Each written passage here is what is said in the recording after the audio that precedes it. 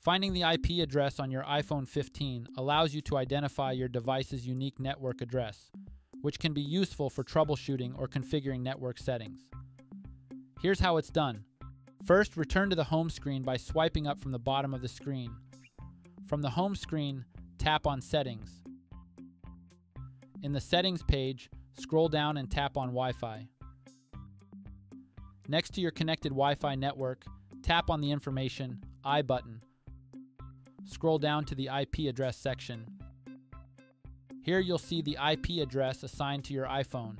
For example, it might show something like 192.168.1.136. In this section, you can also view additional network information such as the router address and subnet mask. Once you're done, swipe up from the bottom of the screen to return to the home screen. And that's it! Don't forget to subscribe if you find this video helpful. Thanks for watching, and see you in the next one.